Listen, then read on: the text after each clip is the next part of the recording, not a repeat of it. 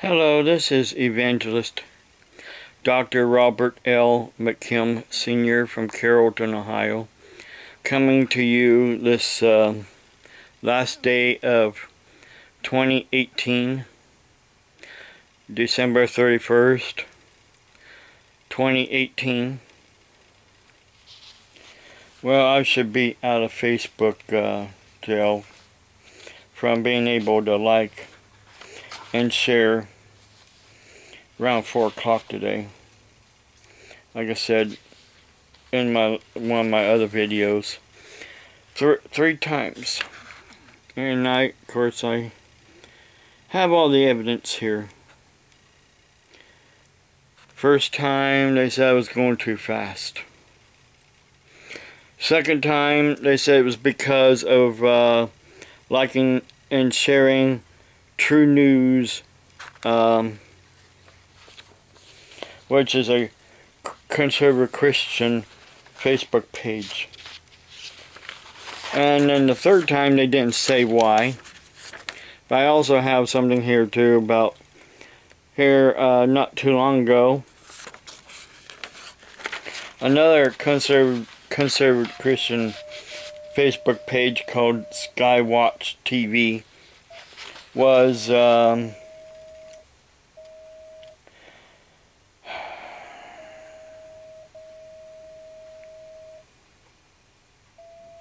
muted. Basically, they were muted by Facebook from even being able to post anything. Here just recently, some of you people maybe have seen this story here in the news. Facebook's massive secret rule book for policing speech reveals inconsistencies, gaps, and bias. Yeah, that was in the news just recently. Also, just recently, Facebook punishes Franklin Graham over LGBT bathroom bill post that he posted back in 2016.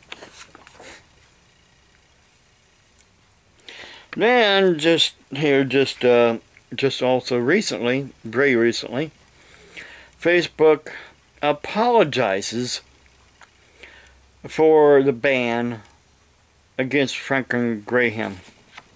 Of course, Franklin Graham says that Facebook needs a standard based on God's Word. There is a war against Christians, conservative Christians, on social media, Facebook for one, and I have the proof here in an email that I received, and I white out the names here and email address, but they said they can help with my Facebook problems. The only thing that can really help is that these people wake up for once in their sorry lifetime and stop shadow banning conservative Christians just because you hate us. Sorry, I was on something here, and now my TV came back on. Let me get back here to where I was at and freeze that again. Where is it? Right there.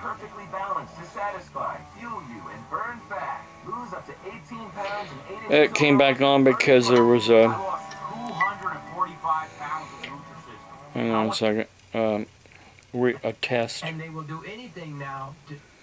Watching a religious program here. I taped and I paused it. But then that test came on and made my TV play. Like I said, in this email I received, it says their name, that they are a community moderator for Facebook, that they are a Pentecostal Christian, which makes it difficult to cooperate with their peers. That if they come out basically with their faith, that they could be disciplined or fired. And their supervisor recently was ordered to shadow ban my account for Christian hate speech. And shadow banning is a process by which a user isn't actually banned, but is essentially unable to like, share, or use any other Facebook features.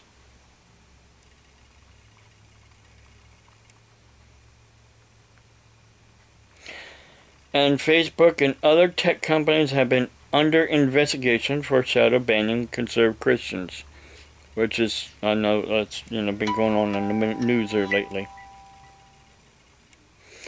So yeah, I believe that this email has some merit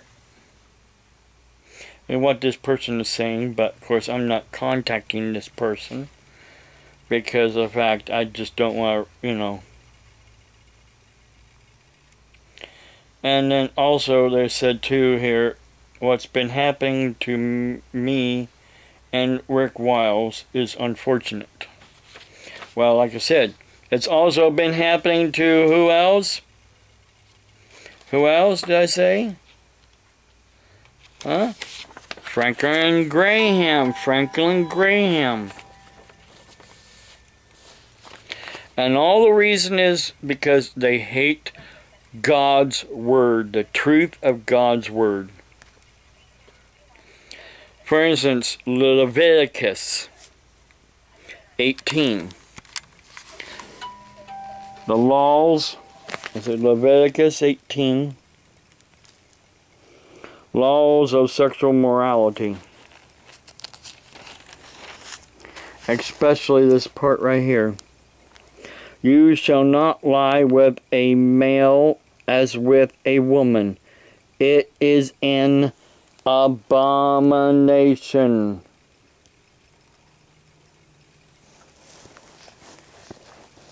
Well, that would even make this what Jesus said in Matthew 19 on divorce, marriage and divorce. Said here, and he answered and said to them, have you not read that he who made them in the beginning male and female, and said, for this reason a man shall leave his father and mother and be joined to his wife, and the two shall become one flesh. So then they are no longer two, but one flesh. Therefore what God has joined together, let not man separate. But now we're coming out with laws that is separating a man and a woman in marriage. Jesus said, let not man separate. I don't care that, the Bible doesn't care about your laws. Oh, but Romans says we got to obey every ordinance. Well, you know what? You don't have to blindly obey every ordinance. You got to pray for our leaders that they will no longer be blind and wake up and stop catering to the agenda that these hate mongers of the gospel, the truth of the gospel, hates.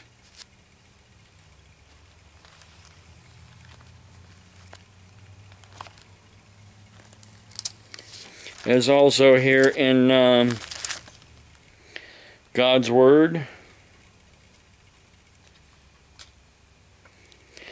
in 1 Corinthians 5. 1 Corinthians 5. Immorality defiles the church. And I'm sorry. Yes, we have the right to judge those who are inside the church. As soon as I get to that page here. Says so right here. For what have I to do with judging those who are outside? Do you not judge those who are inside? But those who are outside, God judges. Therefore, put away from yourselves the evil person. Well, how can you put away somebody if you don't judge them?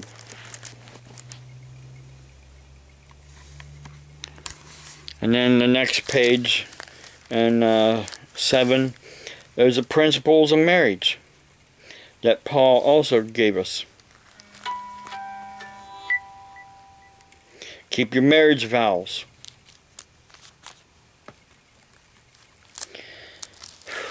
There's a lot in the Bible about marriage and the true purpose of marriage. That these people just want to, all they want to do is have their fun. They want their cake and eat it too. And destroy everything that is the truth of the gospel. For instance, here's also, marriage, Christ, and the church. Again, right here. For this reason, a man shall leave his father and mother and join to his wife, and the two shall become one flesh.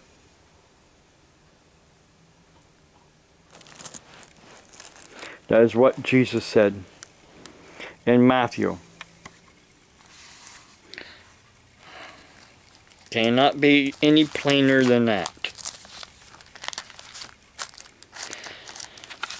And another thing too that they hate about what I talk about is the end times. End times. 1 Thessalonians 5. But concerning the times and the seasons, brethren, you have no need that I should write to you. In other words, he's not writing about the times and seasons, but he is writing about what will happen in the days of the Lord. For when they say peace and safety, then sudden destruction come upon them, as labor pains upon a pregnant woman, and they shall not escape. But you, brethren, are not in darkness, so that the days should overtake you as a thief. You should,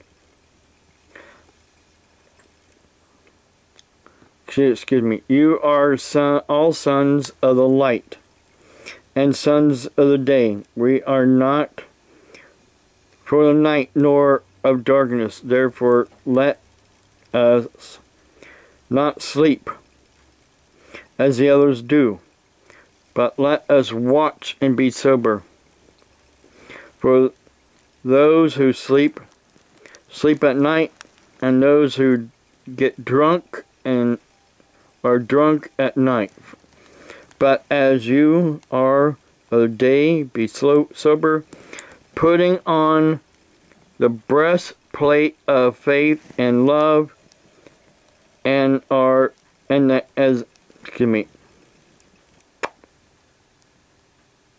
a helmet of salvation. For God did not appoint us to wrath, which is what will come after the tribulation, but to obtain salvation through our Lord Jesus Christ, who died for us, that whoever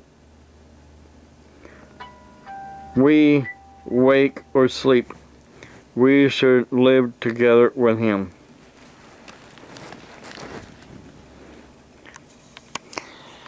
Okay, that's that part I wanted to read.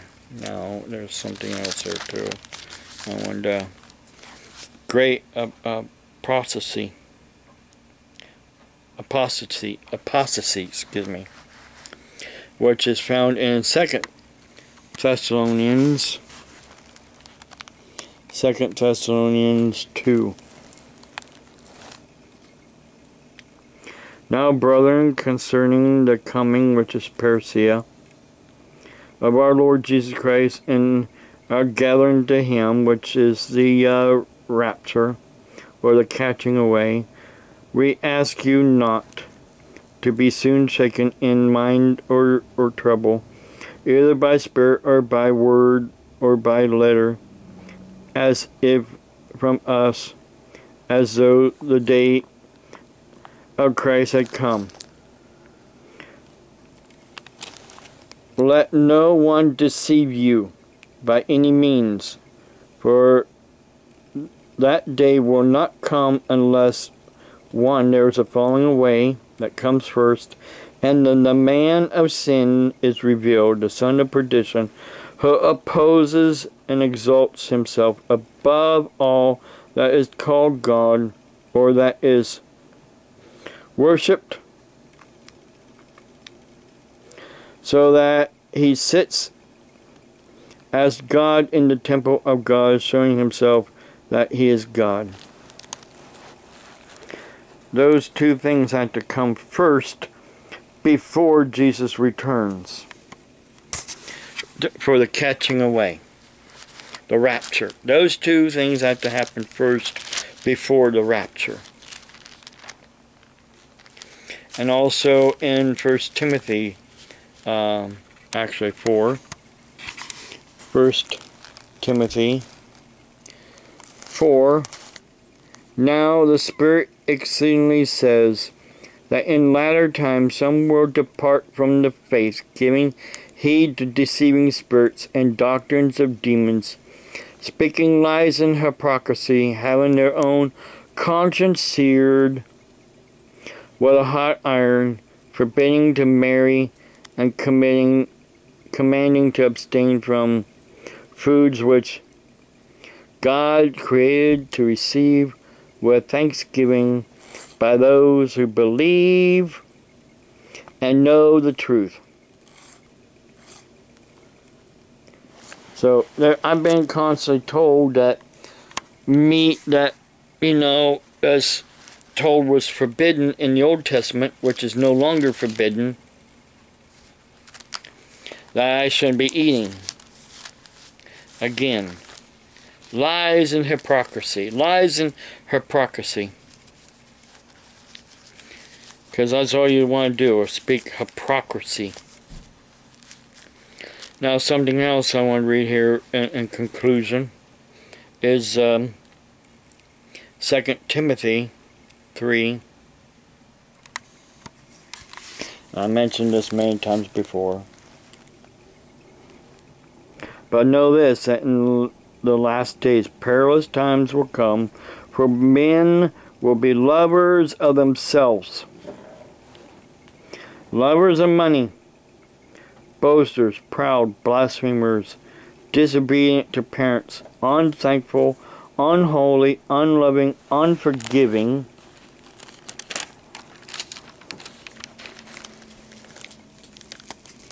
slanderers, without self-control, which is what a lot of these LGBTQs like to do.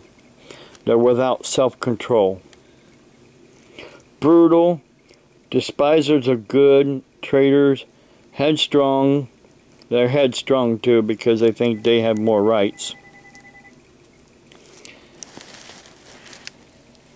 I got a call coming in here. I gotta give it to Renee real quick here. Hello. Sorry about that. Yeah. Also, where was I? Okay. having a form of godliness but denying its power. Okay. And from such people turn away for Okay. they creep into homes and all that stuff. Then right here it says, just by the earphone right now. but evil, excuse me, my Bible's falling apart here. But evil men and impostors will grow worse and worse, deceiving and being deceived. Okay. Okay, thank you. Thank you. That is what is happening in these times that we are living in. Imposters are everywhere trying to impersonate somebody being my son on YouTube. Wake up for once in your sorry lifetime. You must really have a sorry life to do nothing else better than to pretend to be somebody you're not.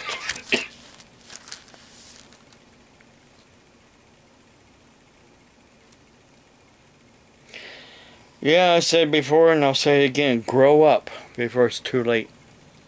Because the time is short. You know it's short, and that's why you're doing what you're doing. Because you want to take as many people with you that you can. And destroy the Word of God.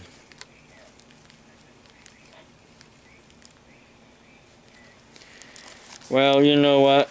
You cannot destroy the Word of God. Because the Word of God is forever and forever and forever. As far as the east is from the west is the Word of God. So, on this note, I'm going to leave you with this. Happy New Year. And may God richly bless you and protect you in the new year. Have a blessed day